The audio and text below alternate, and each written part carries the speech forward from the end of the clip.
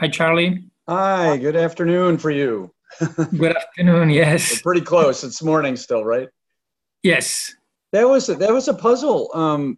In Zoom, when I looked at the meeting, it was scheduled for 12 noon London time.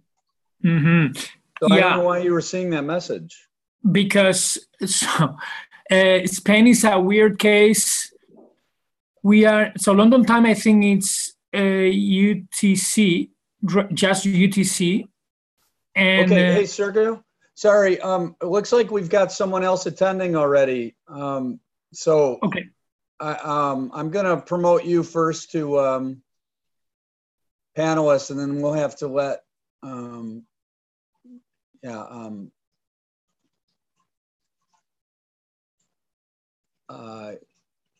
So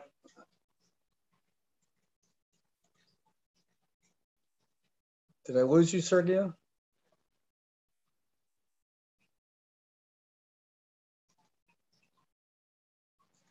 Yes, hello. Is it Nazar? Hello, yes, this is Nasser. Hi. So the webinar is going to begin in an hour. Okay, 1 hour later, right? Yeah, I'm not sure if we've got a time zone change issue, but you're welcome to stay on. But we're not going to start for another hour. Oh, it's totally fine. Okay, I'm sorry for the inconvenience. Oh, it's fine. It's totally fine. I'm looking forward to hear from Sergio and you. And okay, then I'll try it again for 1 hour later. Wonderful. Thank you for attending on a Sunday. Yeah, thank you. Thank you so much, you, for organizing such a nice program. No, it's my pleasure. Okay, we'll talk to you in an hour. Okay, then in an hour. Cheers. Bye.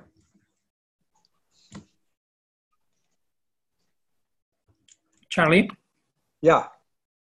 So yeah, it looks like so UTC is now is noon UTC time.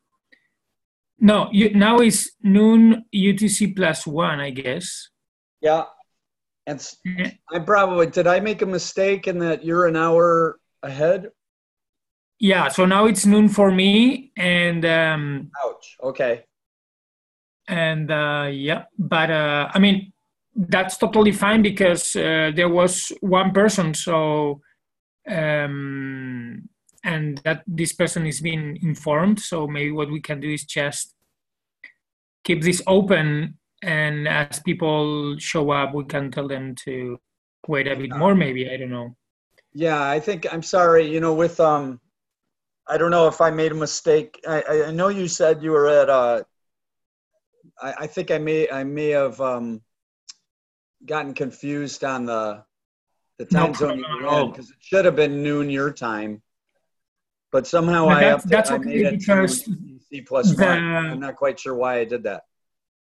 The good thing is that the Zoom meeting was set up to start in an hour from now.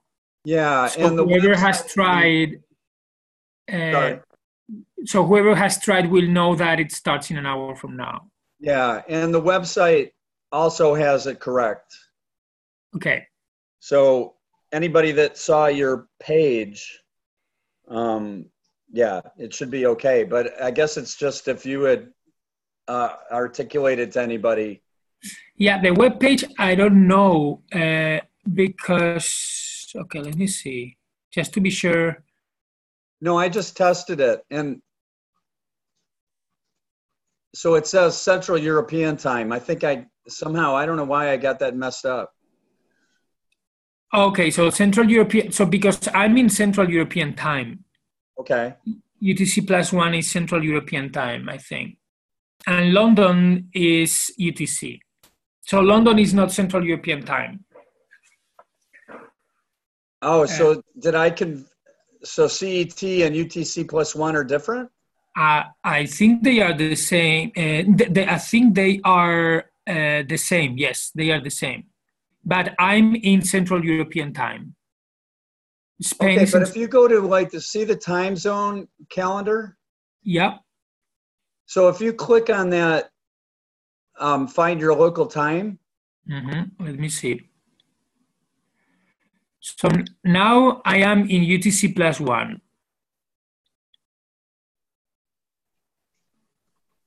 So last year I used this time zone converter. So are you on that page? Yes, I am. And Here, I'm going to share my screen so you can see. But yes, so this is what I was basing the plan off of, and let me I'm quickly. in Eastern Daylight Time. Yes. But so are you saying? But so I'm confused. If this is saying Central European Time is 12 noon, but you're saying Yes. it's 1. No, it's correct. So I'm in Central European Time, which is the same as UTC +1. Okay. So the webpage says that it starts basically now.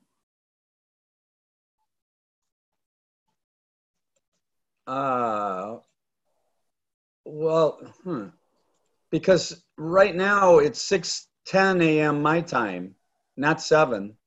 Oh, wow. That's weird.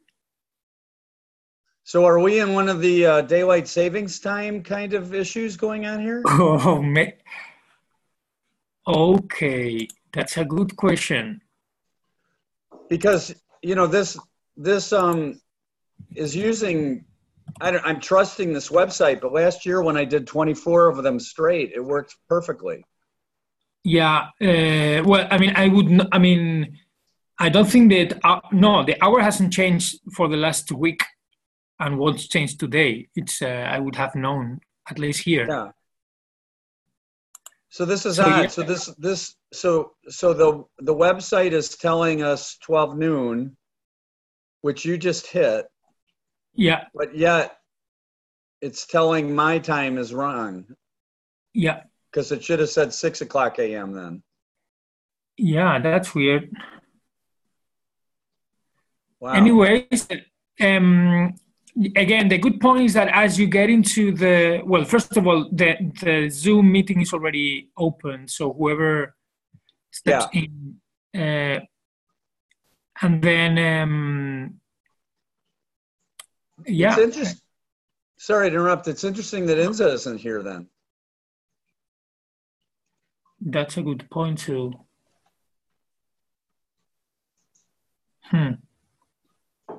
Well, let's proceed. We know at least we're going to have one attendee.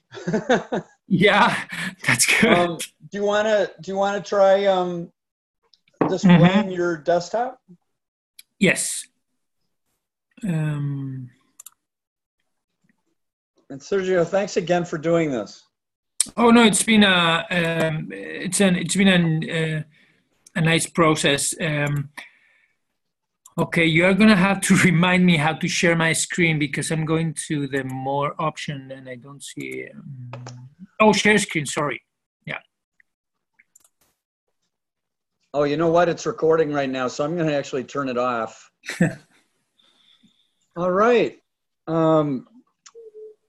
So welcome to the International Association for the Study of the Commons Second World Commons Week event. This is the regional keynote webinar for Europe. And this is the first event of the week, so I'm very excited. My name is Charlie Schweik. I'm a professor at the University of Massachusetts Amherst. I'm also a member of the International Association for the Study of the Commons Executive Council and the organizer of the World Commons Week event. I really appreciate all the attendees and who are on the line. As you all may know, World Commons Week is a global annual event celebrating and promoting both commons research and practice. And it has two primary components. One is coordinated local events around the world. And this year, a set of regional or continental keynote webinars. This latter component is one of IASC's efforts to promote global dialogue on commons research and practice by taking advantage of internet technology allowing our community to gather virtually while reducing our community's carbon footprint and its impact on the global atmospheric commons. So again, I'm really thrilled you're all attending. Let me explain how this webinar is going to work. We've asked our distinguished speaker to talk more than 35 minutes. I'll act as the timer, and I'll provide a verbal reminder when Sergio has 5 minutes left. The last 15 minutes will be left for question and answers. Attendees, to ask a question, if you move your mouse to the bottom of the Zoom window, if you've never used Zoom before, there's a Q&A function, a question and answer function that you can get access to if you're using your computer. So you can type in your questions, and then Enza, who's on, I'll introduce in a minute, and I will moderate those questions for Sergio. If you're calling in using a phone, although I think everyone on the attendees is using a computer, but if you're calling in on a phone, to ask a question, you dial *9 to toggle or raise or lower your hand function on Zoom. And we'll see that hand raised, and we can unmute your phone so you can ask your question. So at this point, let me turn the microphone over to the IASC Regional Coordinator for Europe, Professor Inza Thielsfeld, who will introduce our speaker and act as the moderator during the question and answer session. So Inza? Yeah, welcome everybody. It's my real pleasure to run together with you and Sergio and Charlie and all our listeners this webinar. As leading Europe for a while now within our organization, and also pushing together with Charlie to have this second round of IASC Global Week of the Commons, I'm happy to meet within the start of the whole week with a European talk. And let me introduce Sergio, our distinctive speaker for today. I met him quite a while ago. I think in Bloomington we met the first time when we both were very interested in working on water governance. And since then, as far as I saw it, over and over again, he made the journey from Spanish irrigation, water governance, climate change within experiments, frameworks, IAD framework, he will talk about that today, and polycentricity, just to mention a few keywords. He is currently holding a Marie Curie Scholar based in Barcelona at the moment, but also still affiliated to the Ostrom workshop in Indiana, and at the WINS, the workshop on institutional analysis in Berlin, where he was for a while at Humboldt University. He also functions as an executive editor for our journal, the International Journal of the Commons, where we are always keen on receiving good and nice papers. And therefore, as he spent all these efforts and interesting topics for our IASC group and scholarly attention, I'm happy to listen to your talk now, Sergio, and later I'm looking forward to our debate. Thank you very much, Insa, for the nice introduction, also for leading the European chapter of the IASC. And also thank you to Charlie Schweig for the wonderful leadership of the World Commons Week, second edition. So the title of my presentation could be also titled like this: a brief overview and two messages about the institutional analysis and development framework. Because indeed what I want to do is convey basically two messages while I do a little historical parkour of the IAD. And the first message is that the IAD framework is indeed a family of tools, of analytical tools that that we can use basically on a demand basis, depending on our research question and goals. The second message is that each of these tools are incomplete, and they are incomplete because, as probably you all know, science is a crafting process. And so the tools have to be refined as we use them and test them, but also because many of these tools are historically contingent, right? So they are developed to address certain questions and problems that may not be the same than the questions and problems that we will face in the future.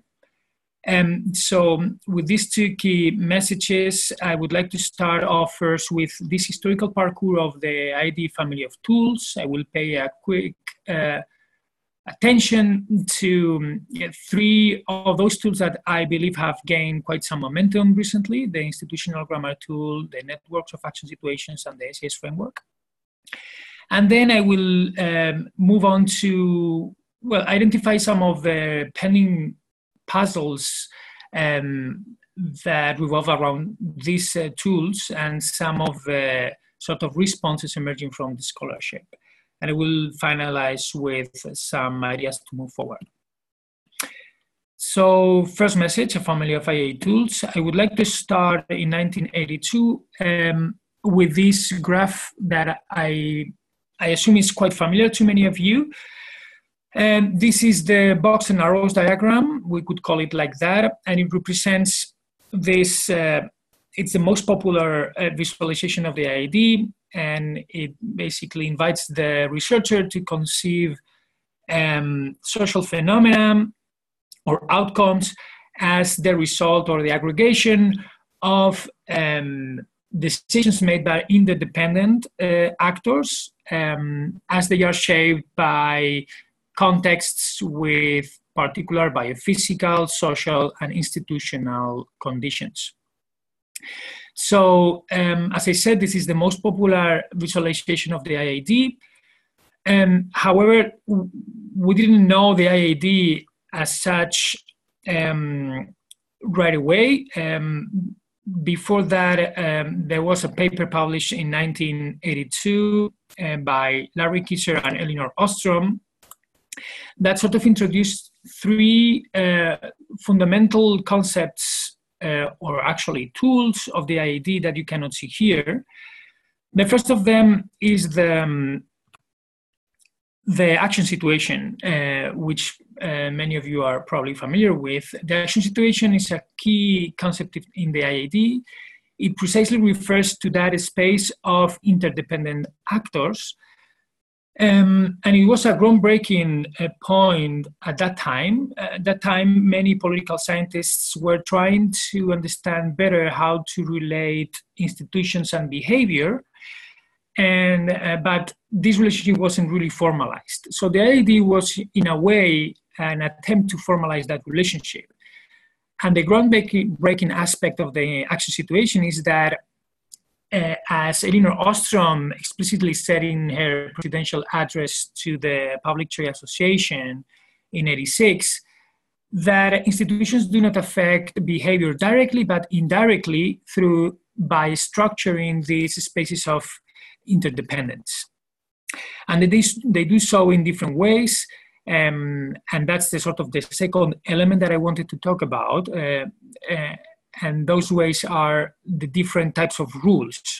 So Elinor Ostrom and Larry Kisser envisions 7 universal rules that structure action situations, including information rules, aggregation rules, boundary rules, position rules, and so on and so forth. So this also conveyed an important idea, which is the understanding of institutions as configurations of institutions, and the need to precisely approach the relationship between institutions and behavior by looking at those configurations. And so the third element in that initial proposal in '82 was another way to structure institutions, here vertically, by conceiving 3 levels of action: the operational level, the collective choice level, and the constitutional level. One could even add a 4th level, the meta-constitutional level. So operational level is where rules affect the daily behaviors of individuals when they drive through highways in the right, in Central Europe, for example, or when they are using water from a river. Collective choice level is where the rules that affect how the operational rules are designed play a role, and the constitutional level basically tells us who is entitled to design those rules. But I didn't want to go beyond 1982 before talking about another tool or element of the IAD that doesn't tend to be associated to the IAD, but I think it's very important, which is the typology of goods. This was put forward by Vincent and Elinor Ostrom in 1977. It is very difficult to think about interdependence of actors if we don't realize that many of the goods and services that these actors are making decisions about are common, whether public or common pool resources. I won't spend much time on this, but it's very important, that typology, to understand the reasoning behind the interdependence and the action situation. Then we move to 1982, where we see an important contribution by Adela Schlager, student of Elinor Ostrom, and Elinor Ostrom herself, where they make a further step in formalizing the study of institutions, in this case, property rights. And this contribution is very much connected to the idea of action situations and the configurations of rules that structure those action situations and shape the choices that the individuals have in those situations. So indeed, you can see here on the columns of this table, different types of individuals as they have access to different sort of choices or rights of access, withdrawal, management, exclusion, or alienation of different goods. So that was another important contribution. Let me move on to the next slide. Let's see if, okay. In 1995, we have another tool emerging, again, another formalization of the study of institutions. Here it's important to recall that in this tradition, the role of language was very important because institutions are conveyed through language. So it was important for Crawford and Ostrom in this paper in 1995 to make a step forward and think of institutions are statements that could be dissected as if we were basically doing language analysis. So I will make a quick stop here to illustrate a couple of illustrations of the institutional grammar tool. So through this graph, which comes from a recent paper by Siddiqui et al. 2019, you can see the basic logic behind the institutional grammar tool, which can be used to sort of better understand both institutions in form and in use as institutional statements. And this grammar has, well, up to now 6 potential components that allow us, this is an important application of the grammar, to distinguish 3 types of institutions: strategies, norms, and rules. So strategies would have certain components of the grammar, like in this example you can see on the screen, while norms will have some other components, and rules will end up having all the components of the grammar. So the grammar has been used for different purposes. Some of the earlier applications of the grammar was not surprisingly in the modeling context, but specifically in agent-based modeling context. So agent-based models try to understand outcomes, mostly social outcomes, as precisely the aggregation of the interdependent decisions of actors. So they simulate interactions among archetypical actors to explore the emergent patterns, right? So you can see how important is to be very explicit in specifying which are the reasoning logic behind the decisions of each of those types of actors. And that's precisely where the grammar has been used for. So if we think of an actor that has an action under certain conditions and then there are payoffs, then you can use the ADICO, or the 6 elements of the grammar, to be sure that you go through each of those elements in specifying those aspects. So the A of the ADICO, which is the attribute, would tell us what type of actor we are talking about. The aim, which will be the action. The C would be the conditions, and so on and so forth. So Smackel et al. Was, I believe, the first paper that used the grammar to do modeling, but there have been others more recently. Another interesting application, and has been more frequent, is to do case studies of, to understand policies and regulations within a sector or across sectors. Here we have, I believe, one of the last examples of that approach by Tanya Haikila and Chris Weibel. They basically study 8 different regulations of gas and shale gas, shale oil and gas. And they use the grammar to identify relationships between actors. So as I said before, the grammar allows us to identify which actor has to do what with regard to what. And so by using that logic, we can identify relationships between actors and objects. And we can also think of objects as another actor. So what they do is identify dyads of actors as prescribed in institutional statements across these 11 regulations. So what you can see in these 2 graphs is, the result of that exercise for 2 of the 11 regulations. You can see in the x-axis all the actors that they've identified, and in the y-axis you can see the number of institutional statements that put each of those actors in relationship with another actor. And then the color codes of the bars reflect the types of relationships between those dyads of actors, whether those are about authority distribution, collective choice, information sharing, enforcement, and so on.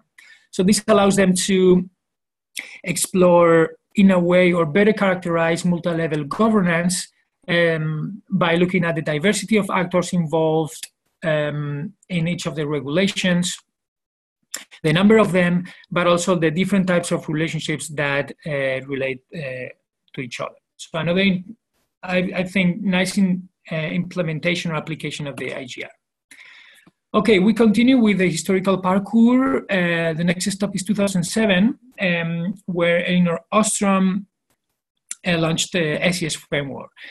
This, I believe, represents an important inflection point in the family of IAD tools, because contrary to previous contributions, the IAD doesn't try to formalize institutions, but actually make the idea a bit more complex and address some criticisms that had emerged until then, mostly related to the difficulties to develop theory beyond the identification of variables that would explain mostly sustainable natural resource management. So you can see here the IAD framework. One of the ultimate goals of the framework was also to facilitate comparisons across case studies.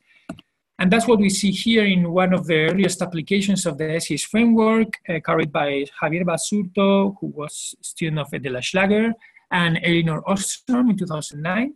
Here they use the SES framework to profile 3 local fishing management systems in Mexico to explain the extent to which some of them have been able to self-organize and manage sustainably their resources, and some others have not.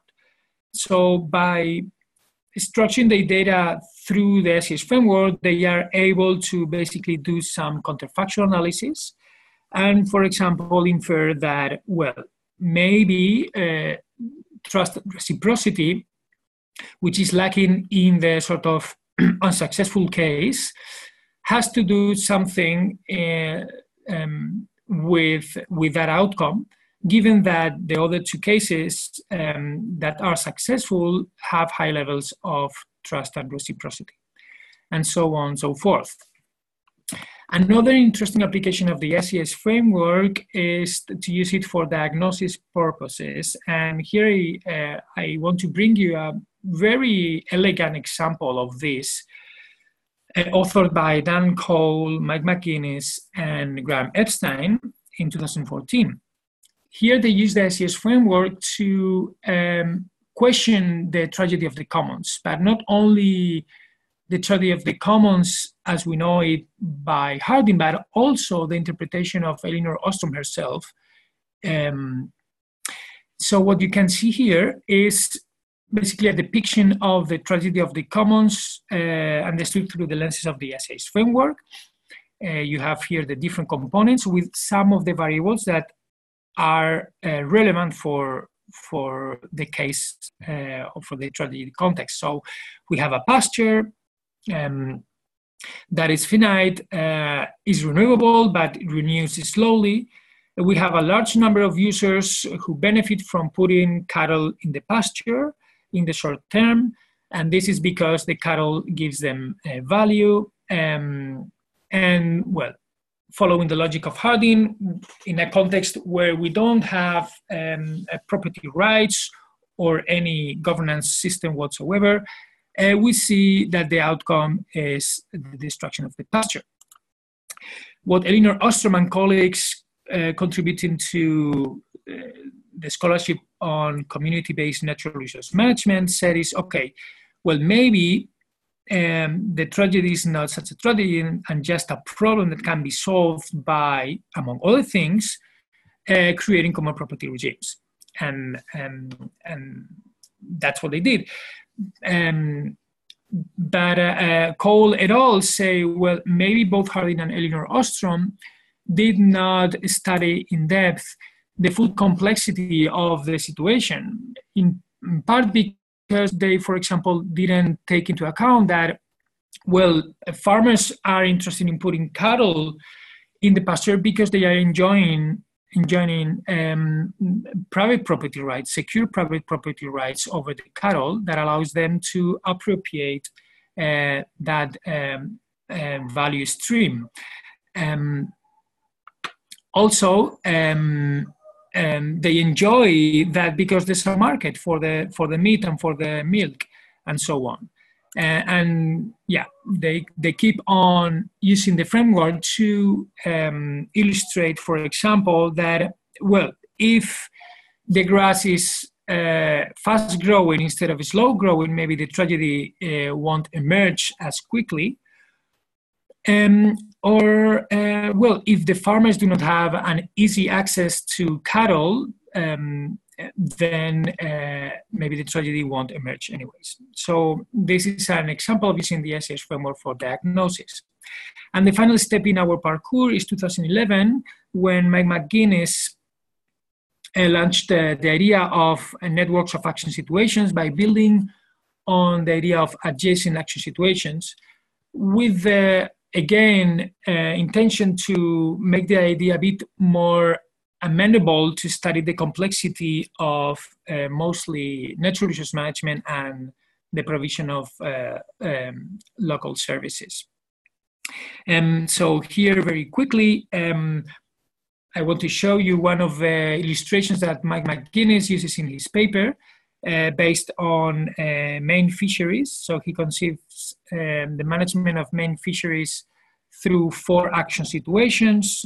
The main action situation, or the focal action situation, includes actually multiple tasks, including, well, the harvesting of the fishes, but also the stocking or the provision of fishes and the monitoring of the rules that serve to manage the resource. That situation is featured by fishers and harbor gangs mostly. And the situation is affected by decisions made in adjacent action situations. On the right-hand side, we have the situation that sort of represents the market of fishes, and includes the consumers, merchants, and the fishermen also. On the left-hand side, we have the situation that sort of produces higher level rules and the coordination between fishers and other actors, including the state legislatures and state regulators. The fourth action situation is that helps to solve dispute conflicts. We could call it the tribunals or the courts. And it's, well, as Mike McInnes says, would help in this case to solve conflicts that have not been able, that the fishers themselves have not been able to solve within their own local context. Another illustration comes from a paper that I wrote with some other colleagues in 2015. We use here the networks of action situations to study the water-energy nexus. We conceive, as you know, water-energy nexus has been, scholarship has been interested in identifying trade-offs and synergies between the use of energy, water, and the production of food. And we propose to conceive each sector as framed within one or multiple action situations that are featured by different sets of actors and governance systems. We also propose to sort of set the boundaries and organize these action situations depending on whether energy is used to produce water and then in turn food, or whether food is used to produce energy and then extract water, or whether water is used to produce energy, and so on and so forth. So here you can see an example of applying this framework to a large irrigation project in Spain, where farmers use electricity to pump water, and in turn they use that water to produce food. So that's what you can see in these three chain action situations: the electricity distribution situation, the water distribution situation, and the food production situation.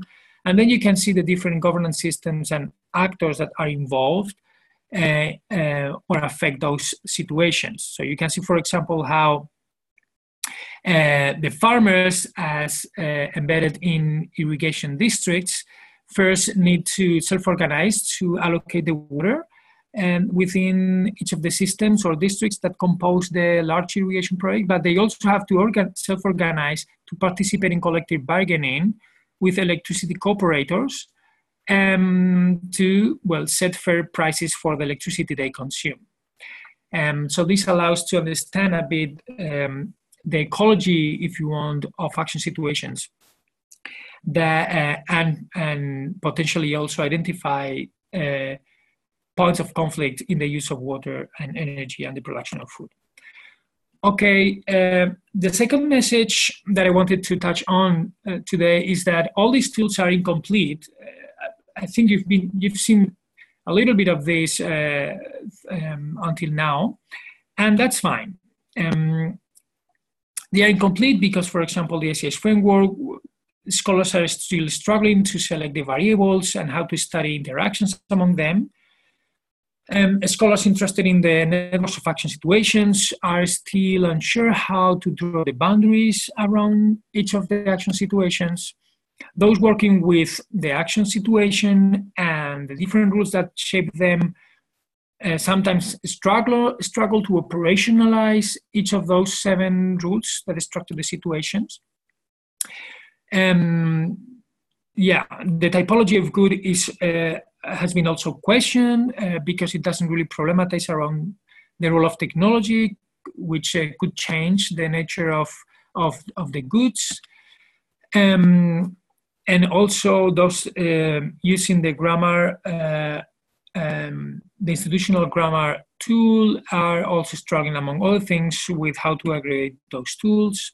And again, the box and arrows diagram suffers also from some blind spots like the evaluative criteria. Not many people have really studied the evaluative criteria.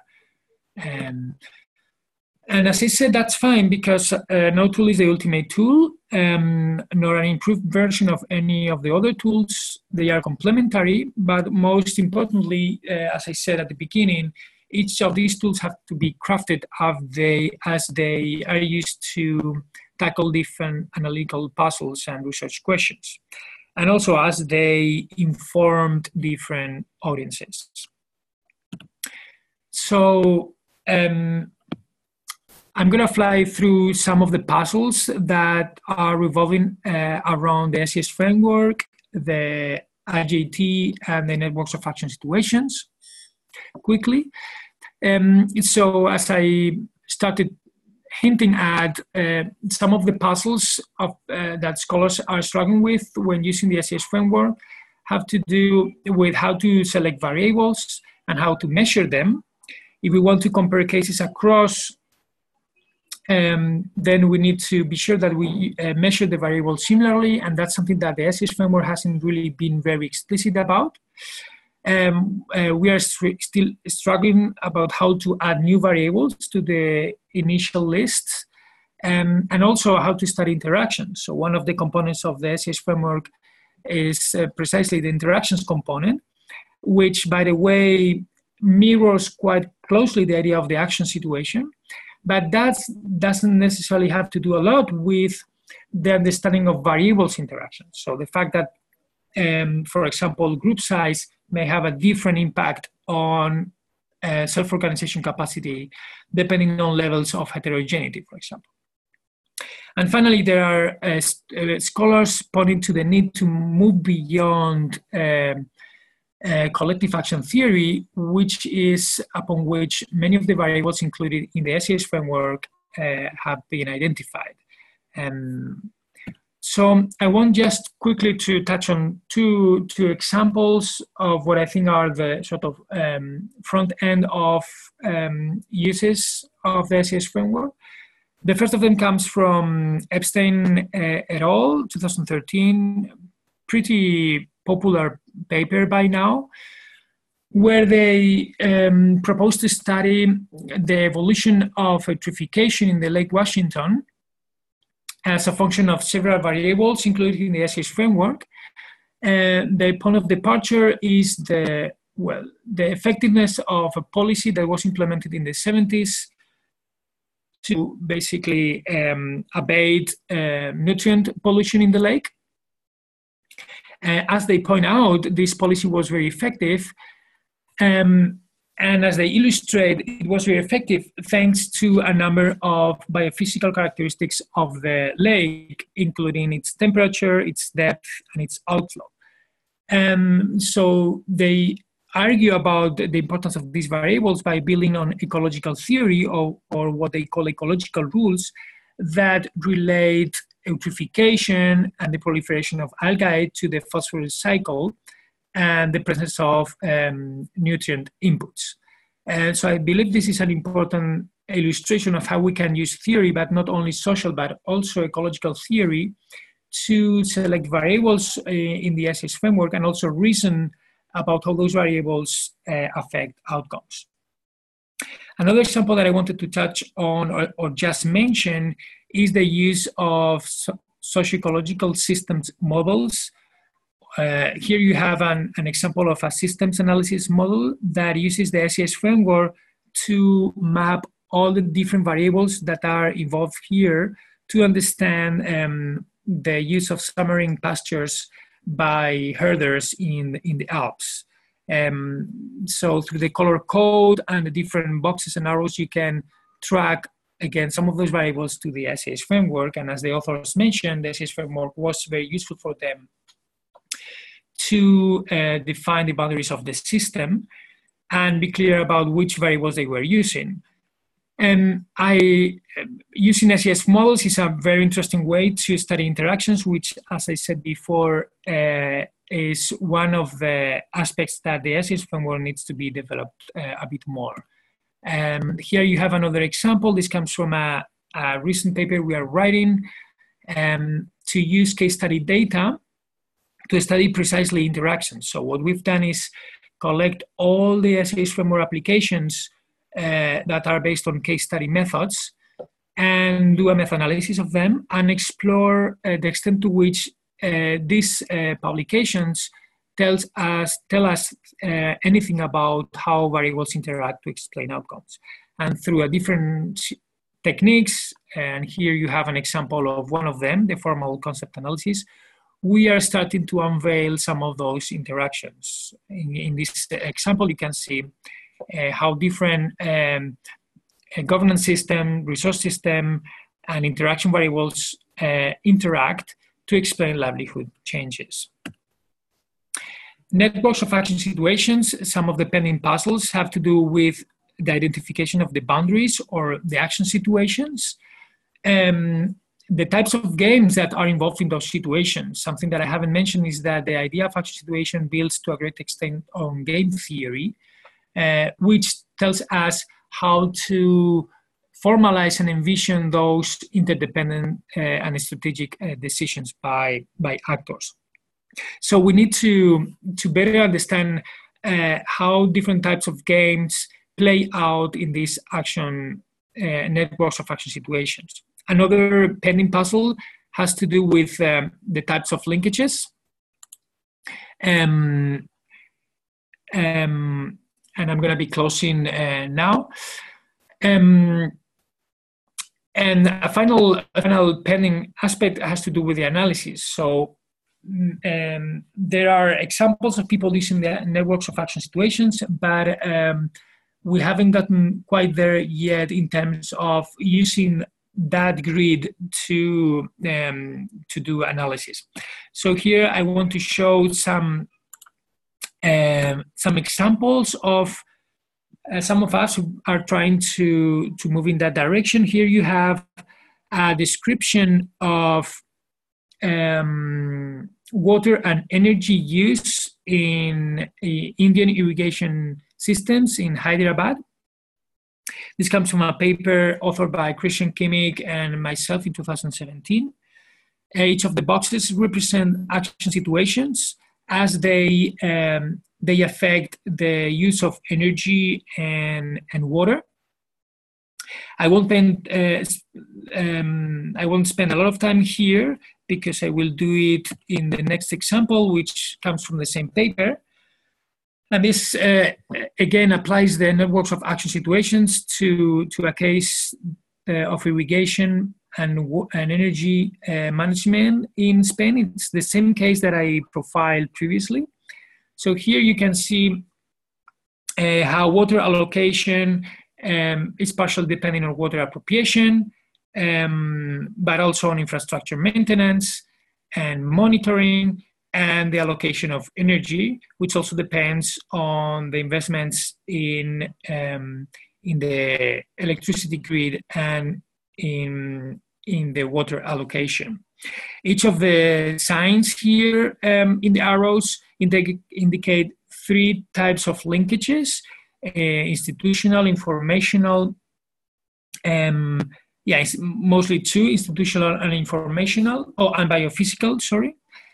And then you can see in the dashed boxes the different actors that are involved. I won't spend much time here. I will just say that once we have this configuration of action situations, we can start doing some hypothetical analysis of how different decisions in one action situation would affect the focal action situation, which in this case is the water allocation situation. Well, this is what I had planned to do, but I'm running out of time now. And we can envision basically what we call a configurational analysis of policy options, depending on which action situation they target and how they affect outcomes in the focal action situation. And finally, I wanted to quickly go through some of the pending puzzles raised by scholars using the institutional grammar tool. Most of the applications have been carried to study formal rules and not rules in use. So that's the next step that needs to be covered. scholars have raised also concerns about how to aggregate the rules once we've identified all the institutional statements, how to connect it to the levels of action, the operational, collective choice, and constitutional, whether we can use institutions as a dependent variable and not as independent variable. That's another, I would say, analytical challenge for the IGT. And also, there are issues related to the fact that, well, coding regulations and policies through the grammar is quite labor intensive. So here you have an example of scholar Thomas Olivier, who tried to use the grammar to move beyond the study of dyad relationships among actors, as I illustrated in the paper by Haikila and Weibel. So they portray here the networks of actions that emerge out of applying the grammar to the study of water management regulations in Boston and New York. The interesting part is that they develop a series of social network analysis metrics to identify differences in the network structures across the two sites. As you can see here, there are more reciprocal and transitivity relations in New York, which in a way is telling us that the network in New York is a bit more redundant and dense. And as the Olivier argues, this has to do with the nature of the collective action problem actors are facing. As he illustrates, actors in the New York case are facing a collective action conflictual situation that requires rules that bond the actors with each other, while in Boston, the actors are facing a rather coordination situation that doesn't require such bonding. Just for you to have a quick look to this, another interesting contribution from Carter et al. 2015 that illustrates different ways to aggregate rules, which is again one of the other, many other, or some of the other pending puzzles with the IGR. And here you can see they are studying regulations for organic production. They identify what they call 4 macro situations. Here you have 1, 2, 3, and 4. So you have the state organic programs that once they are designed, they specify how certifiers and operators or farmers can get their certifications and need to operate. And we also have, well, the National Board of Standards. That's also the standards regarding the substances that organic farmers can and cannot use. So what you can see here in each of these boxes and circles are what the authors call the meso-action situations and the outputs that emerge out of each meso-action situation. So one of those situations is the certifier accreditation, which can result in the accreditation denied, in which case the certified engage in an appeal situation, or it can result in an accreditation granted, in which case then the certifier engage with the operator to grant the certification. The numbers within each boxes represent the number of institutional statements that shape that situation. And here you have another way to sort of aggregate the rules according to the levels of action distinction. I won't spend much time here. You can have a look at the paper. So just to finish, moving forward, as you can see, many of the analytic improvements of the tools have to do with the operationalization of the tools. The tools, as they were designed initially, lacked in many cases, well, empirical testing. And so as we test them empirically, we can innovate and improve them. We can also see that different people use different tools together as they need so. And I think that's another way to innovate and use the IAD family of tools in a useful way. We can also use the tools to address new problem sheds like the water energy nexus, as I've illustrated, or shale gas extraction also, but also payment for ecosystem services or marine protected areas, as it's been the case. We can also address new questions like institutional change, or connect with connected paradigms like the power paradigm. I haven't talked much about this, but that would be another way to sort of keep testing the tools and innovating. And finally, I wanted to raise the issue that the IAD framework is a conceptual framework, but it's important to have in mind that the conceptual frameworks, particularly nowadays when we have access to so much data, are not that useful if we don't have data management frameworks or platforms to store the data and query it in useful ways. So here you have a list of some of those, some attempts to start developing those management frameworks. And with that, I would like to thank you all, and looking forward to your questions. Okay, thank you, Sergio, very much for this very nice overview. I particularly appreciate this, first of all, historical journey or parcours, as you called it, so that we have a better understanding where these two frameworks are coming from, and also these nice links to these various applications and papers so that we can also look it up later and who applies which items out of the frameworks. I would like to open up with, if the audience, the participants have questions, feel free to type them in the question and answer sections, and then I can have a look and pick them.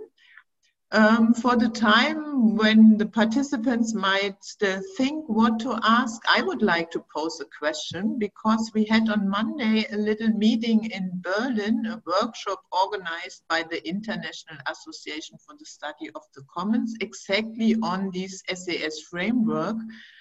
And we discussed very heavily what if its role is to explain something or if it rather structures something. And then we need theory to explain what we see. And I see here in the audience, there are also some people from this workshop. So Sergio, what is your opinion on that? Can we explain something directly with the framework, or what's the role of theory in it then? Yeah, that's a very good question. Frameworks, as far as I understand, following the IAD tradition, do not necessarily explain things, or they do only at a very general level. Theories are the artifacts that we use to associate variables with outcomes, and that's what explains things. So the framework can host a number of, the SAS framework can host a number of theories that explain things. Now, it's a good question, because as of now, the framework is pretty much prone to use theories that build on collective action theory, broadly understood.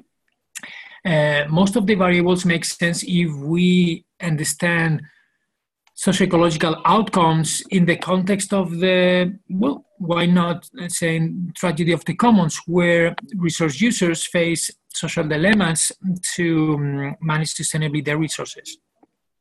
But so then the challenge is how to use the framework to start using theories that are not necessarily building or based on this analytical lens of collective action problems. And one way to move forward that Stefan Partlow in a nice paper in 2018 has put forward is precisely studying interactions, social and ecological interactions. And of course, adding new variables that are not necessarily related to collective action theory. So that would be my answer to that question. Okay, so attendees, you can raise either your hand. If you scroll down at the bottom of the screen, there should be an icon, or you type a question in so that we can pick it up So here's one, how to Sergio, consider time aspect or trend of variables within the analysis, Sergio.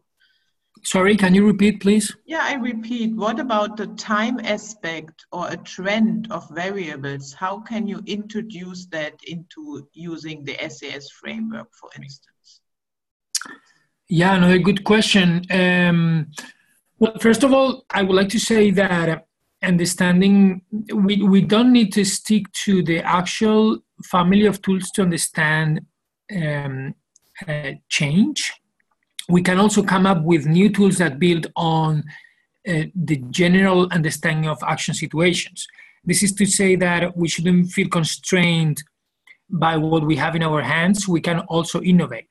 And we can innovate by using different sets of those tools. So there are people now who are using the SAS framework to develop multiple snapshots of a case and see how the different variables are changing over time and they may be affecting outcomes.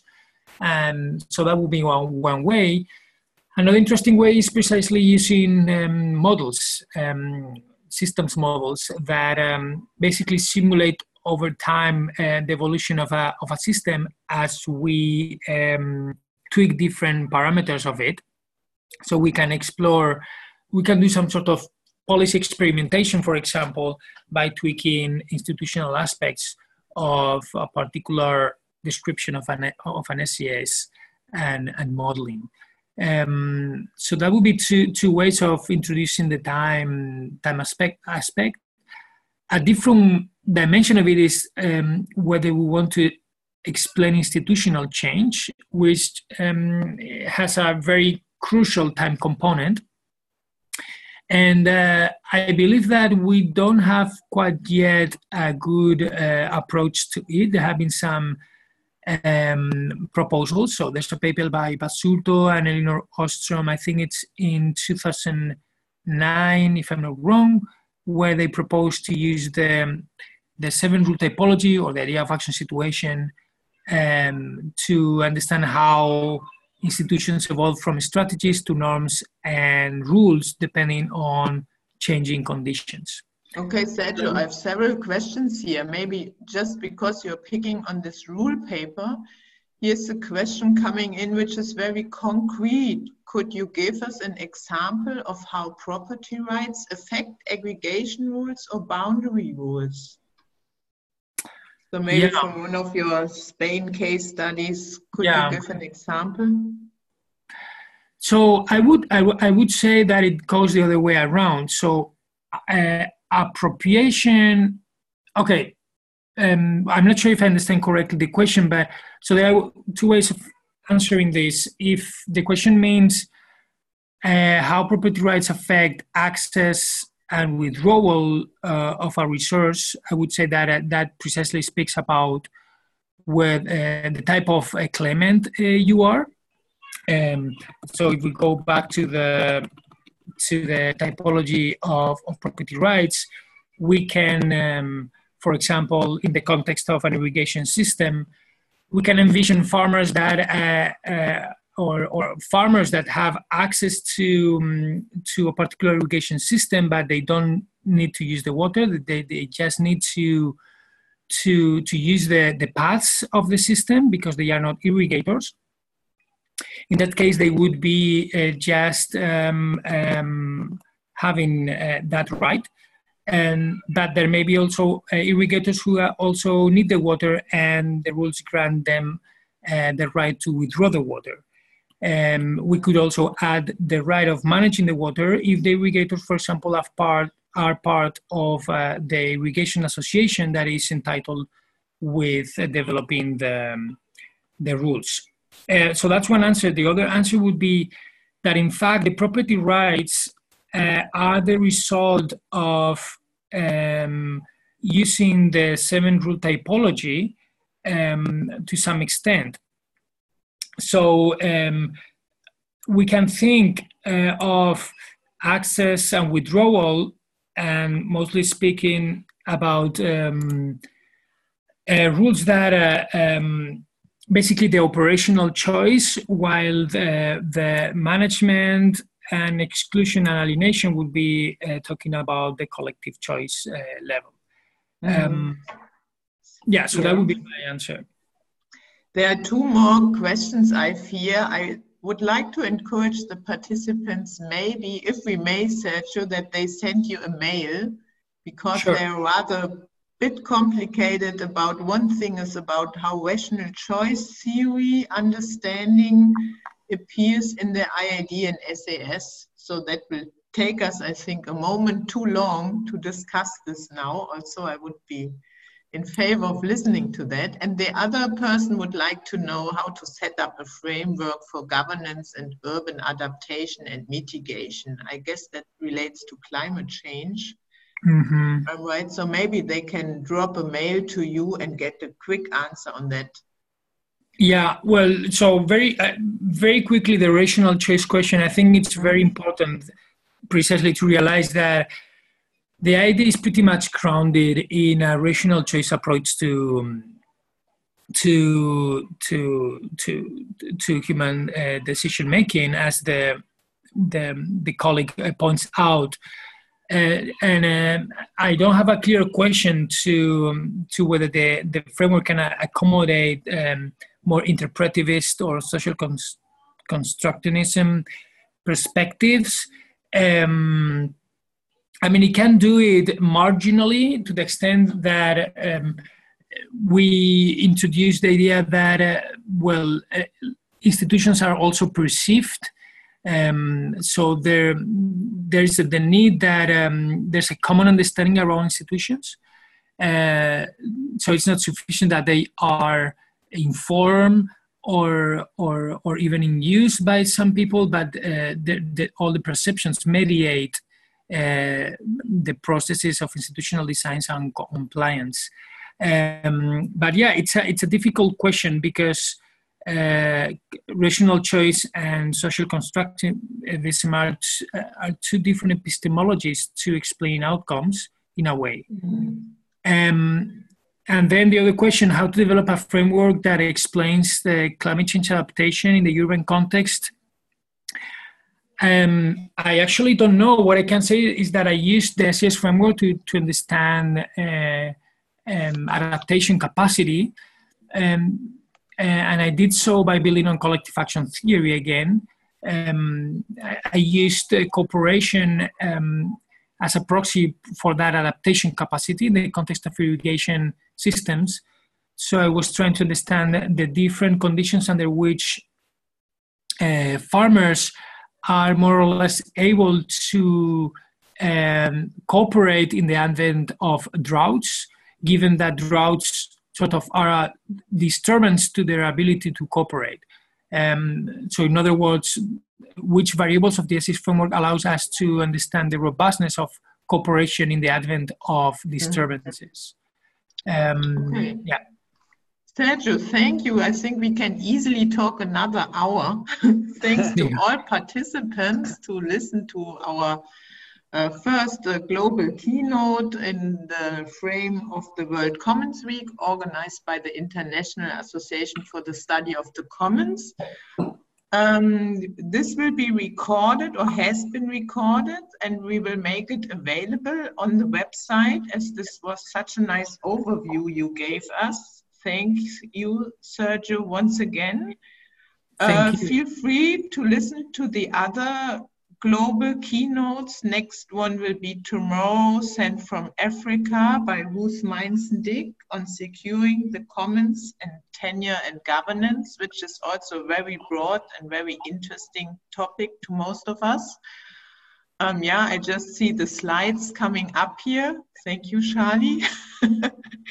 Yeah, there are also many local events during this week which we organize, so feel free to stay in touch with our association and to follow what we offer you. I hope it's useful for your research or your activism, whatever you do out there in the world. I hand over to Charlie for some final words. Yes, thank you, Sergio. Wonderful talk. And yes, as Inza just mentioned, this will be maintained probably both on the World Commons Week 2019 website on Sergio's talk page. And then also, I've got to check on this, but I'm hoping it'll also be archived on the IASC, the main IASC webpage. And Sergio mentioned to me he's also going to get some references, some of the citations of the papers that he had in his slides. We'll put that up with the video. So go back to his webinar page in a few days, hopefully, and it'll be up there. And so in closing, Sergio, if you could just scroll to the map with the local events. Yeah, one more, two more. I think it was, yeah, after the talks. Yeah, so we're still even though we've started the week, we're still getting local events. We got 2 more today. So we're over 50, which is 20 more than we had last year. So we're growing. And I don't think it's too late or too early at this point for anyone attending to think about a possible local event next year for the 3rd one that we will run a year from now, hopefully. And then just to close, on behalf of IASC and the World Commons Week organizers, we'd really like to thank all the attendees for the time and attention today. Sergio for the great presentation, Inza for leadership with the IASC Europe group. And in closing, well, we want to remind you again about the other upcoming events. And if you appreciate this global collective action, and if you're not an IASC member, you can see on the page the link to join. We're always looking to have more membership. And thank you so much for all the great questions. They were really fantastic questions. So thank you all. I think at this point, we will close the webinar. Thank you. Thank you. Great experience. Cheers. Bye-bye.